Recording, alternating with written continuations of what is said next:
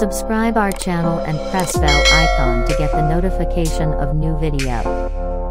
Like this video. Join our WhatsApp group to get daily latest updates. It's totally free.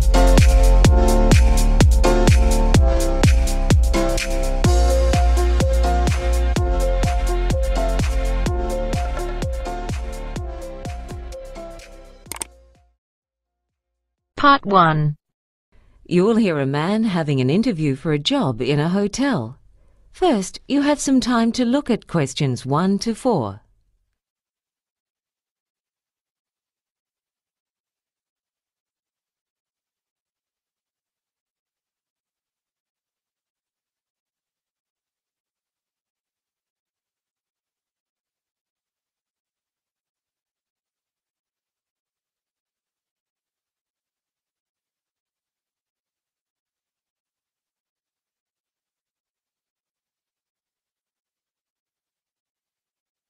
Now listen and answer questions 1 to 4. Good morning, Mr. Peters. Please come in and have a seat. Thank you. My name's Gloria McKell. I'm the personnel manager here.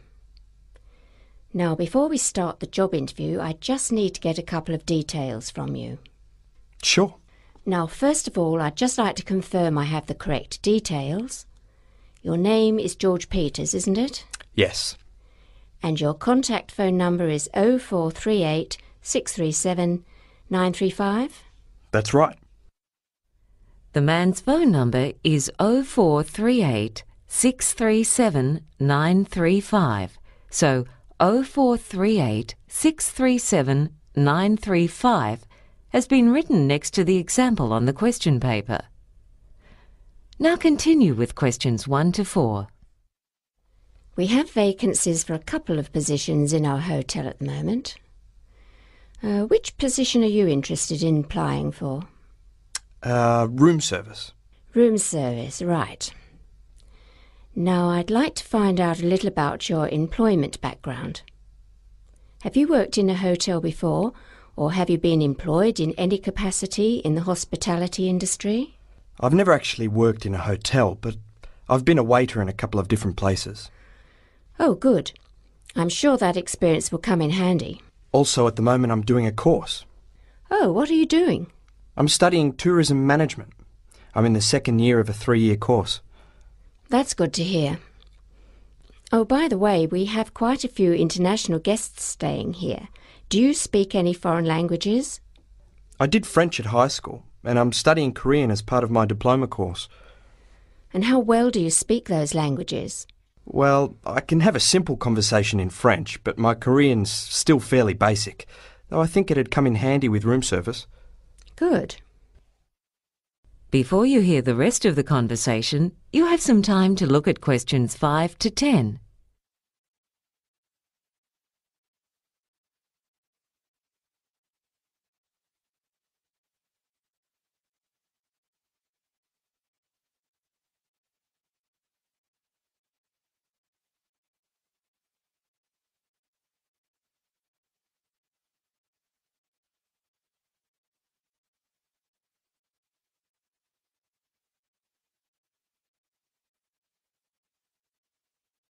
Now listen and answer questions 5 to 10. Well, I've asked you a number of questions. Now, I wonder if there's anything you'd like to know about the position or about the hotel. Could you tell me what the duties are of doing room service? I mean, I've got a vague idea, but it'd be good to know exactly what it involves. Yes, of course. In fact, your duties would not be limited to room service. There are a few extra things that are now part of the job you're applying for. For instance, the porter used to carry guests' bags to their rooms, but his position has been abolished, and that would now be your responsibility. Unlike a waiter, you don't take their orders for food. The kitchen staff does that by phone. Right. If you're on afternoon shift, you also have to take the afternoon newspapers to the guests who've ordered them. But if you're on the morning shift, it's done by the concierge. You're qualified to serve alcohol, aren't you? Yes. Good, because on evening shifts you may have to serve in the hotel bar. What else? If a guest calls to say there's a problem with some of the equipment in the room, if it's something simple like one of the light bulbs is blown, then you replace it. But if it's something more complex, say if the TV isn't working, you leave that to the technical staff. I see. Oh no, sorry, there's been a change in that. In fact, now all electrical work has to be done by the technical staff. It's an occupational health and safety issue. Better to be safe than sorry, I suppose. Yes. You don't have to do any of the cleaning, though you do have to remove any dirty plates the guests have used in their rooms. The cleaners are the ones who make sure the fridges have the right amount of drinks and snacks in them. There are a few other duties, but basically room service plays an important role in maintaining guest satisfaction, and so a friendly attitude and efficiency are what's required. Oh, that goes without saying. And could I ask about the pay and conditions? Of course.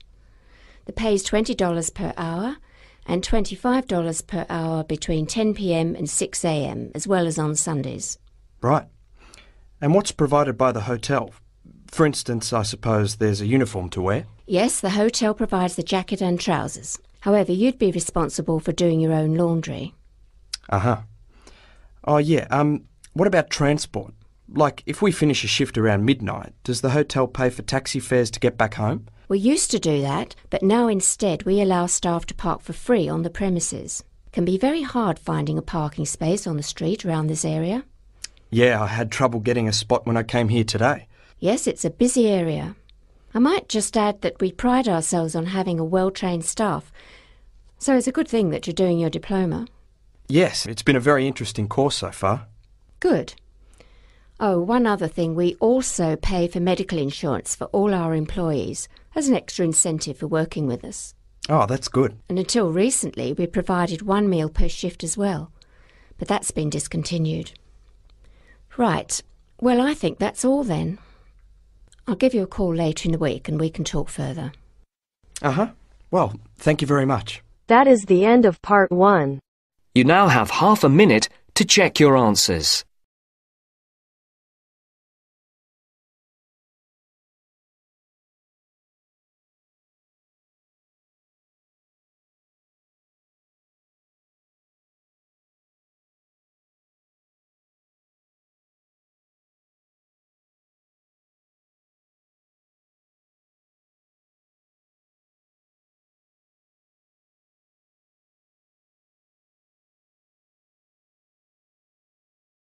Now turns to part 2. Part 2.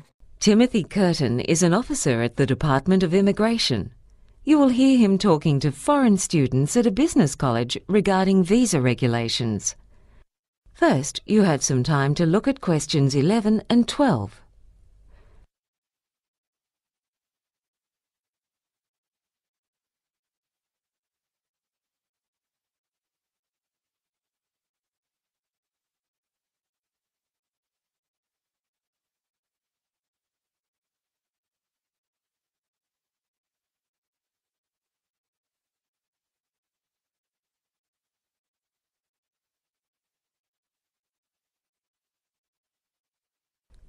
Now listen and answer questions 11 and 12. Good morning, everyone. My name's Timothy Curtin, and I work for the Department of Immigration. I've come along today to give you some information about visa regulations so as to make your stay here a bit easier. I'll be telling you about some of the rules for those on student visas, and particularly about how to extend your visa. Now, I'm from the Atwood office of the Department of Immigration. At our office, we mainly process work visas. However, in the office where I used to work, I dealt mainly with student visas, which is why I was chosen to speak to you today. For other matters, such as residency applications or medical visas, you need to go to the Hampstead office of the department. For visas for people who are here on holidays, you can go to any office of the Department of Immigration. As you would know, there are certain conditions for people who hold student visas. For instance, if you move, you have to tell your college. The college then has to inform the department by mail, giving both your old and new address.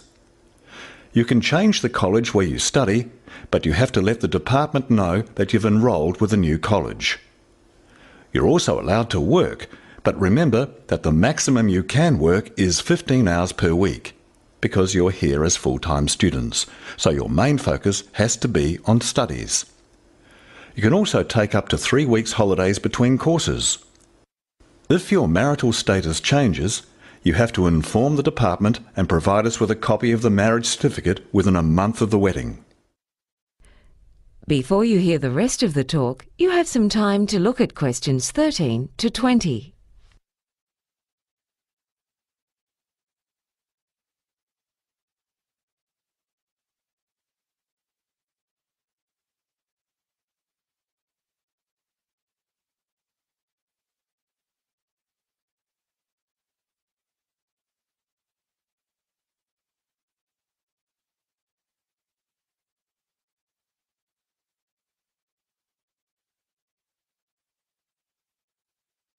Now listen and answer questions 13 to 20. What I'd like to do now is go through the steps you have to follow when you want to extend your student visa, because a lot of students have to do that at some point while they're in this country. The first thing you have to do if you want to extend your visa is to pay for the next course you're planning to take. As you know, all courses have to be paid in advance. The course itself has to be of at least 4 months' duration, and you are advised to submit your visa application at least 2 months before the course is due to commence if possible. You need to keep a copy of the receipt of payment and send us the original. We advise that with all the documents you send us, that you keep photocopies for yourself, just in case any go missing. You'll also have to get a letter from the college you've been attending, which states your attendance record at that college. You already know that one of the requirements of a student visa is that you turn up to a minimum of 75% of your classes. If you've been absent for more than 25% of classes, you'll have to provide medical certificates stating that you were ill and unable to attend classes on those days. You then need to fill in a form to extend your student visa. That's Form 726C. You can obtain one by visiting any branch of our department, or else you can access it on the internet. At the end of my talk, I'll be handing out a brochure that gives our website address, as well as the addresses of department offices throughout the country. On top of that, you'll also need to be able to show that you have the means to support yourself while in this country. It's been estimated that the average student needs $15,000 a year to live on. And for that reason, you'll need to prove that you've got at least $6,000 in a bank account. It's got to be a bank account in this country, so $10,000 in a foreign account is of no use. Of course, your passport has to be still valid. And what else? Ah, yes. Then you'll need 3 passport photos. Make sure they're fairly recent photos. You then take all these documents and the form down to the immigration office, along with your passport. As you can see, there's quite a lot to do, so don't leave it till the last minute. You've got to lodge your application, along with all the documents, at least 3 weeks before the old visa expires. You have to pay for the visa application too, and that money's non-refundable. You can pay by cash, credit card or cheque. Oh, by the way, it'll cost you $325 to apply for an extension of your student visa. Wait, let me check that. Oh, that's right, it's gone up to $435. Then it'll take about a week to process your application. But we also have to make allowances for weekends and public holidays, and at times we have heavy workloads, so it may take as long as 12 working days before you get a reply. You might hear from us before that, but don't contact us before that period of time has passed. There may be a few things we need to ask you about before granting a visa, so there's a chance you'll be invited to an interview just so that we can check up on anything. But we'll let you know if we think that's necessary. Don't worry, if you can't remember all these things I've been talking about, they're all on Form 726C. Well, I think that's about enough from me. Now, do any of you have any questions? That is the end of part 2. You now have half a minute to check your answers.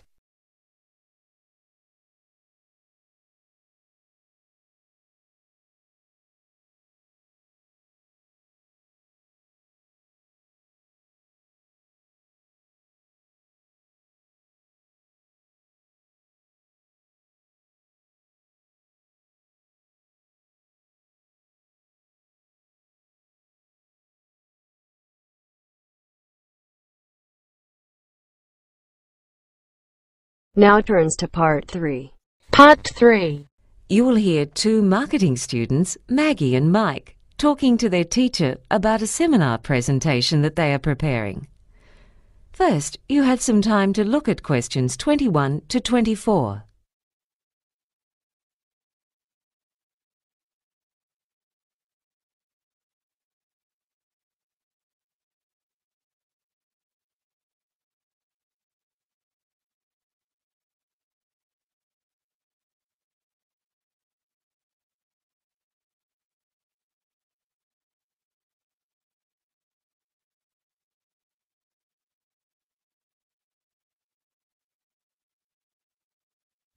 Now listen and answer questions 21 to 24. So, you two are going to give a presentation next week about the beauty industry, aren't you? Yeah, we've divided it into two sections. First we'll be looking at the place of the beauty industry in the economy. Yeah, and then we were going to look at what drives it, as well as some recent trends. That sounds like a good way of doing it. OK, Mike, how are you going to be starting off? Well, first we were amazed at the size of the industry. It's measured in billions, not millions. It's worth $160 billion a year globally. That figure includes products for hair care. They're worth $38 billion alone. Then there's makeup and perfume. I think that's $15 billion. Plus cosmetic surgery, skincare products, diet pills and health clubs. In America, more money is spent on beauty than on education. Really? Yeah. The profits of the leading company in the industry have been growing by 14% a year for the last 13 years. And the industry as a whole has been growing at a rate of 7% a year. In India, sales of anti-aging creams are growing by 40% a year. And you know the Avon ladies? Well, there are 900,000 of them in Brazil, which is more than the number of people in its navy and army. Amazing. Now, just going back a bit, you mentioned cosmetic surgery. Do you have any data on that? Yeah. It's worth $20 billion a year now, and the number of procedures they do in the US has jumped by more than 220% since 1997. Botox injections to remove wrinkles are the main thing done these days, but nose jobs and fat removal are still very common. And there's been a real boom in teeth whitening. Also, because the cost of cosmetic surgery has really come down, a lot more people can afford it now. And do you know much about the history of the industry? Well, the modern beauty industry really started up about 100 years ago. When photography became widespread, it became much easier for the public to see idealised standards of beauty, and people wanted to buy the products to make themselves look like the models they saw in magazines. By the middle of the century, scientific advances led to changes in the ingredients used in many cosmetics, which made them more affordable, and packaging made them more attractive. Before you hear the rest of the conversation, you have some time to look at questions 25 to 30.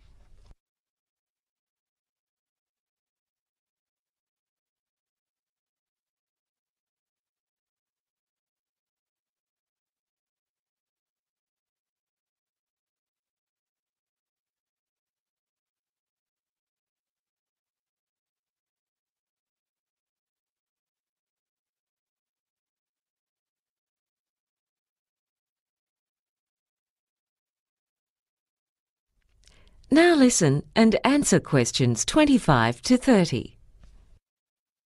Now, in the second part of your presentation, you're going to be looking at why people buy the products.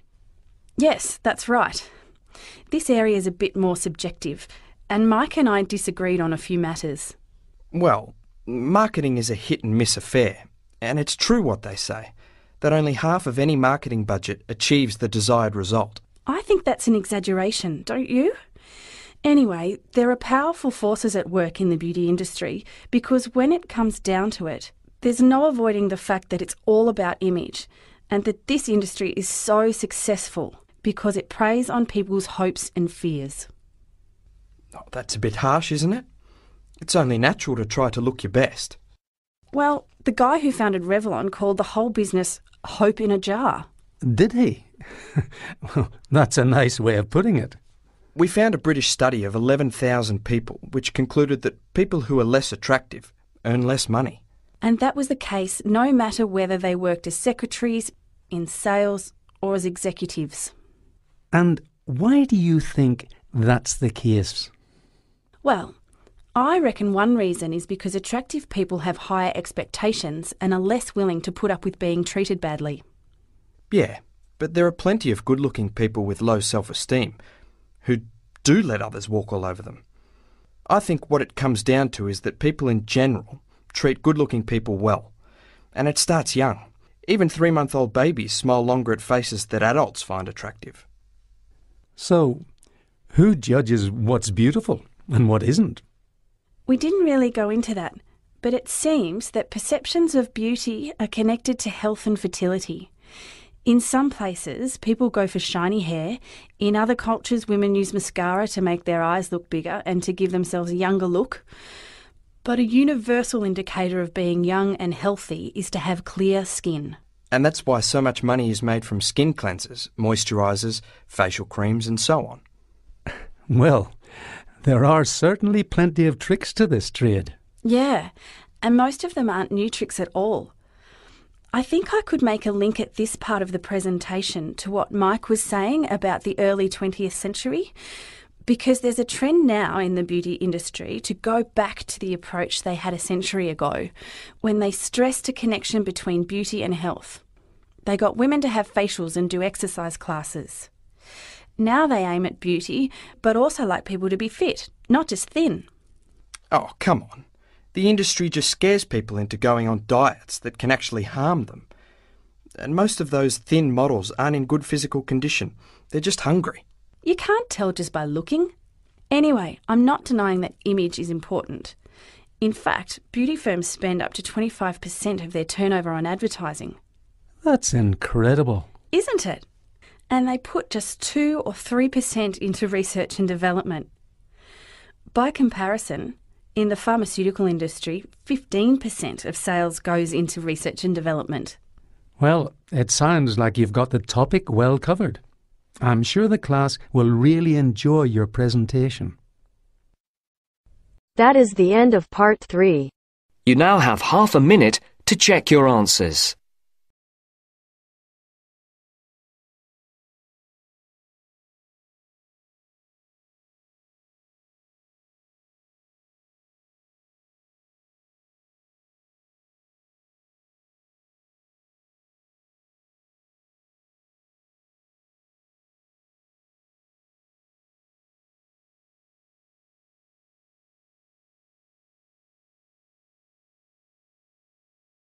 Now turns to part 4. Part 4. You will hear a talk by an archaeological scientist on her latest research. First, you had some time to look at questions 31 to 40.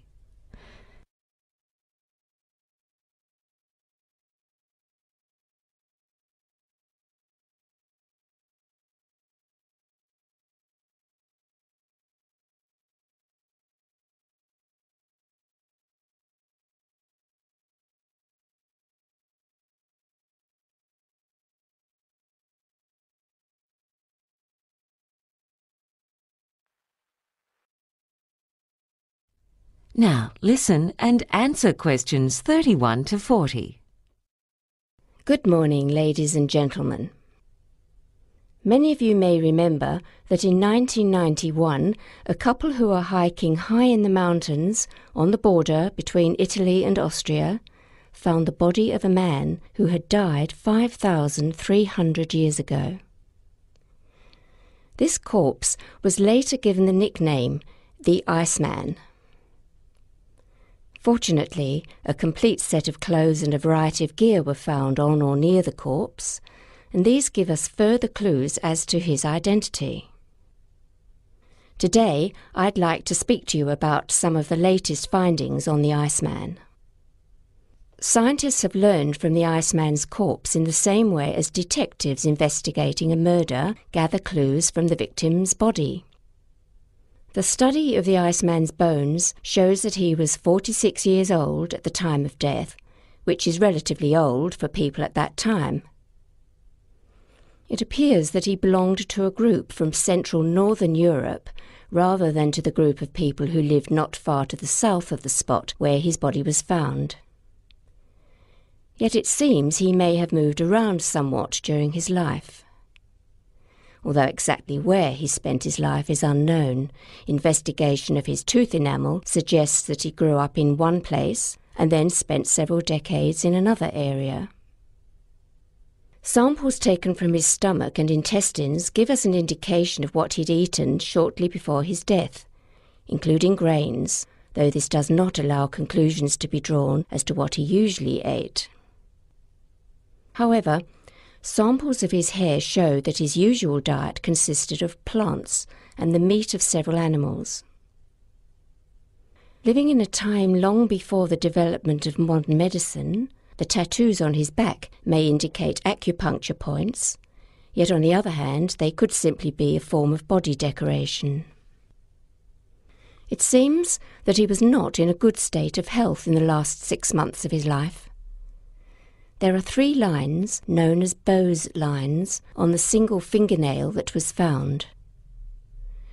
These lines occur if the nail stops growing due to illness and then starts growing again. It was initially assumed that he died of the cold in autumn because of the presence of a piece of fruit that ripens in late summer. Yet there is now strong botanical evidence that he died in spring.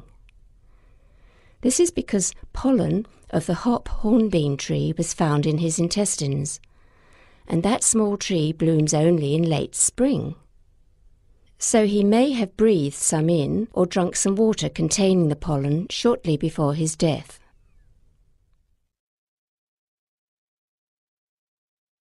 So what else do we know about the Iceman? He ate a primitive form of wheat, which was baked into bread on an open fire. Although leaves of moss were found in his intestines, it appears that moss was not part of his diet, but had probably entered his mouth by accident. In those days, the local people had no paper bags or plastic wrapping, and so used moss to pack food in. Moss was a very versatile plant, with different varieties that grew far to the north, being used by the Vikings as toilet paper. The equipment found around the body gives us many clues as to his way of life. He was well prepared for climbing through the mountains. He had a jacket made from deer hide and goat hide, and a pair of shoes made from the skin of both goat and bear, and then insulated with plant material. Over the top of it all, he was wearing a cape made from grass and bast, which is made from bark. This could give us a clue as to his occupation. In fact, this cape resembles capes still worn by shepherds in the Balkans, and the site where he was found is near an area where shepherds traditionally take their flocks in summer. Yet the theory that he was a shepherd has little else to support it. It's been proposed that he was a hunter, due to the fact that he was carrying a bow and some arrows. Some earlier ideas that he was a warrior or a trader of flint have been abandoned for lack of any supporting material. The Iceman was found lying on a large rock, and so it was believed initially that he had fallen asleep on the rock and then died. However, the consensus now is that he died nearby and then floated into that position during periods when the ice thawed. There are several indicators for this. First, the awkward position of his left arm. Second, the position of his right hand, which was stuck under another rock. Third, the missing outer layer of skin, and the fact that some of his belongings were a few metres from the body. Despite these interesting findings, there are still many things that we don't know about the Iceman. What was he doing up there high in the mountains, apparently by himself? Did he die from exhaustion and cold while running away from danger? We may never know exactly what the cause of death was, because this would require an autopsy, which has not been allowed as it would cause too much damage to the corpse. When the body was first removed, it was thought to be that of a missing mountain climber, and a number of people disturbed the site, wrecking a good part of the evidence in the process. But hopefully, with further research, we will be able to solve some of the mysteries that still surround the Iceman, who's already taught us so much about the way of life at that time. That is the end of part 4. You now have half a minute to check your answers.